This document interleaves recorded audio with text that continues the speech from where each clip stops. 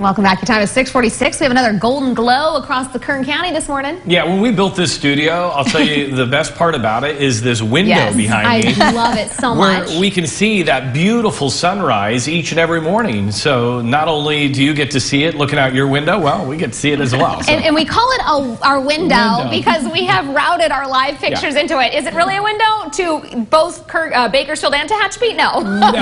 But we can switch it. They're humongous TV screens that make it look like windows, and we get to share the beautiful sunrises all around the area. So, and that's exactly what we're seeing no matter where you're at this morning. So hopefully you'll get up and you'll look outside, you'll enjoy the beautiful conditions. And right now, taking you downtown Bakersfield, where you can see just a few of these clouds still remain, but they'll continue to move out as we go throughout the morning. The afternoon is looking great around Kern County. Here's a look at our school delays. And yeah, we have a couple. El Tejon Unified School District on a 2-hour delay, and then Peak to Peak Mountain Charter on a 2-hour delay because of snow and ice they did receive yesterday.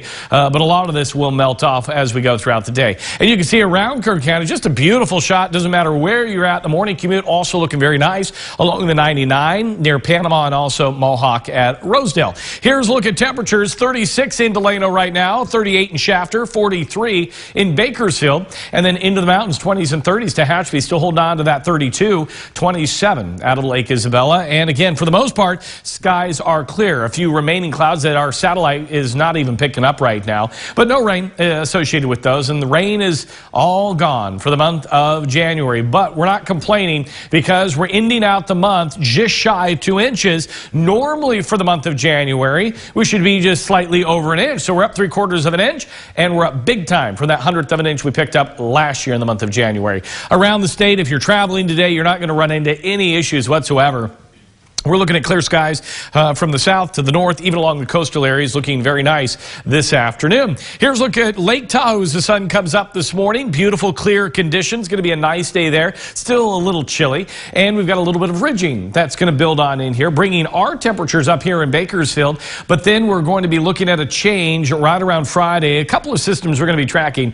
One will bring in some cloud cover. The other by Sunday into early Monday could bring in a slight chance of some showers. But in the short term here, we got a little bit of ridging in place. Take a look at the national weather. We are tracking a little bit of mixed precipitation, some sleet and some snow showers in parts of central Texas. And then you can see this front pushing to the northeast, bringing some showers into the Carolinas. And one area I want to take you this morning where there's no rain, but just beautiful conditions is along the Florida coast. And we're going to take you to St. Pete Beach. And you can see folks are already starting to lay out their lounge chairs. It's only 68 degrees, but they're marking their spot for a beautiful day. A few high clouds out that direction, but St. Pete Beach on this Tuesday morning. Here's looking temperatures across the country. Salt Lake 24, 29 in Denver, Bismarck, North Dakota at 15, and look at Chicago today. They're at 12 degrees. So a lot of cold air around the country, but Miami is looking beautiful, 81 this afternoon. Here's a look at our forecast. Air quality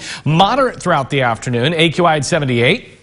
And today, sunny skies, and it will be a little bit warmer, out of the 40s and back into the 50s. Bakersfield, 55, 53 in Delano, 54 in Buttonwillow.